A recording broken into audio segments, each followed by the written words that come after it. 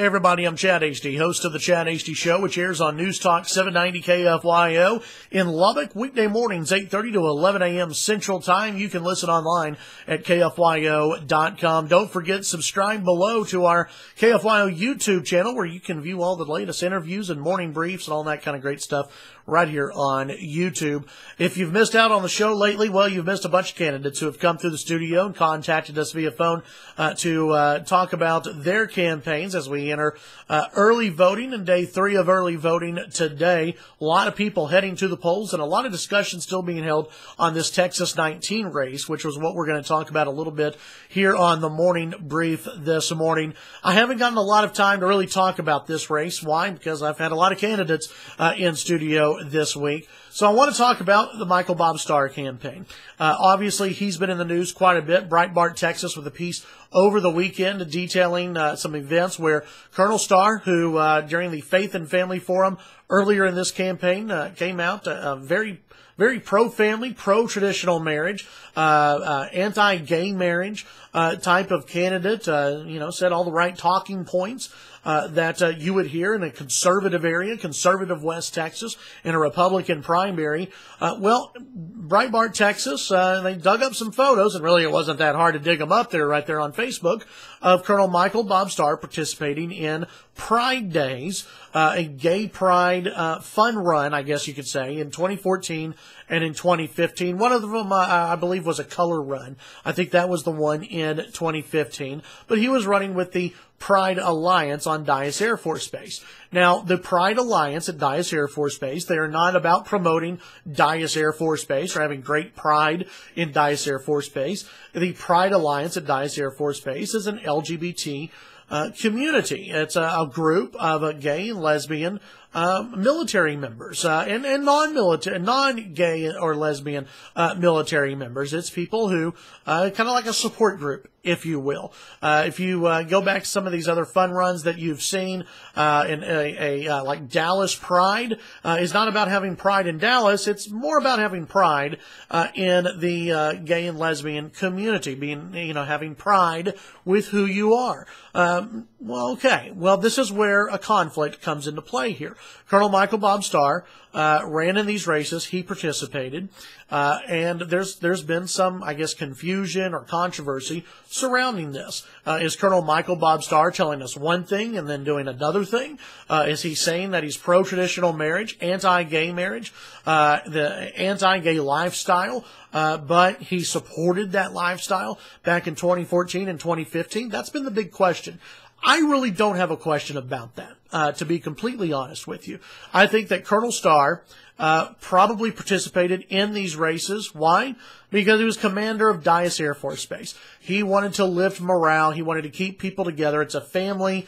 You try to keep a family cohesive atmosphere on a military base, especially when sometimes it seems as though the military is under assault out there from the federal government, among others. So I understand if Michael Bob Starr would have come out and listed that as the only reason, if he would have come out to the media and really only sent out a press release and said, look, guys, I was commander of Dyess Air Force Base. My job was to keep people together, to show that we are one big family, and that while we may have disagreements, while I may not necessarily approve of your lifestyle or their lifestyle, you don't turn your back on family, and you don't turn your back on those who you serve with in the U.S. military. If he would have said that, that's something I believe. That's something that I think a lot of people would go, okay, that sounds about right. Don't know if I would have participated. Don't know if I would have worn the T-shirt or not.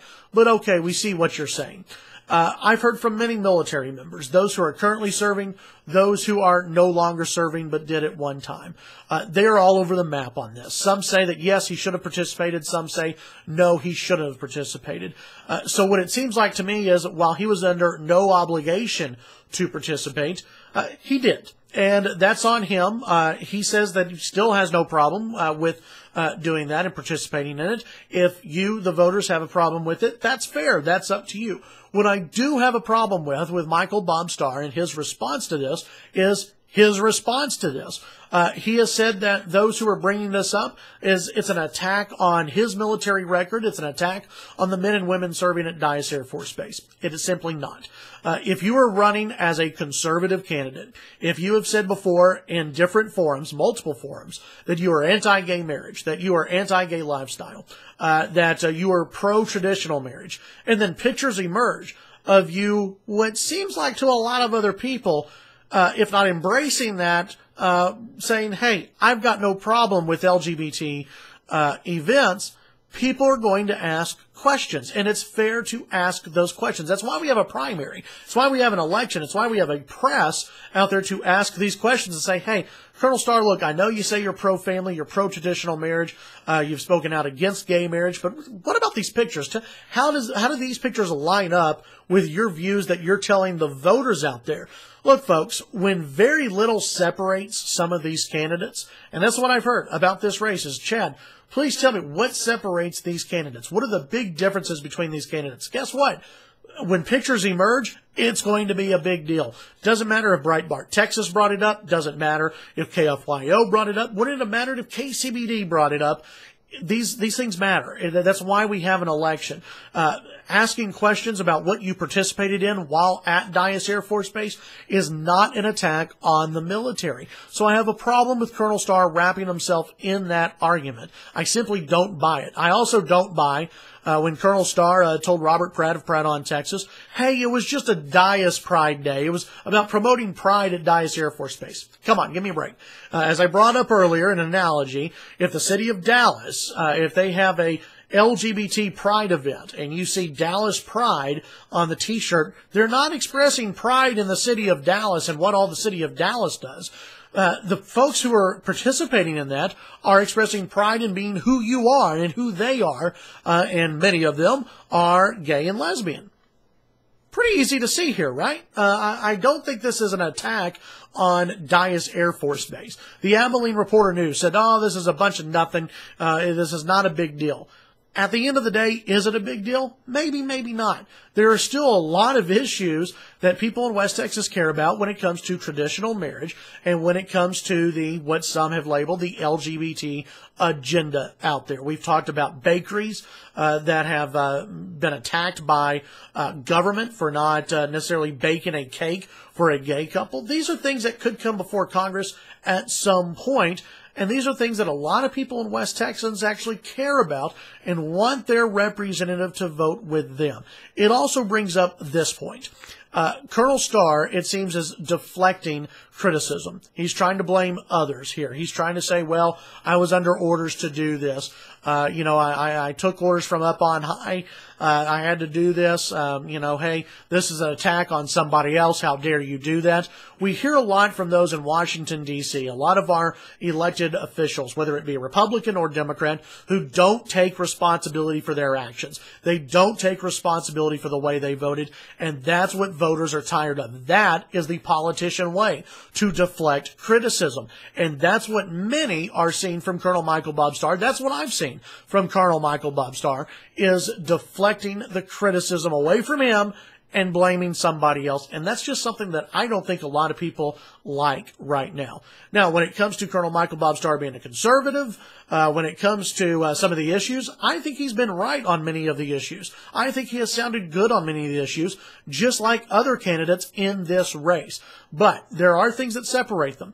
And hopefully we will hear from Colonel Michael Bob Starr. He was not able to make it on the show on Wednesday. He did have an illness. He was at Covenant Hospital. So those who are saying that he completely ducked out, he did not. I talked with his campaign. We'll hopefully have him on in the future. So once again, for Colonel Michael Bob Starr, for me, it's not about, this whole controversy for me is not about the fact that he participated in an LGBT fun run. That's not it for me.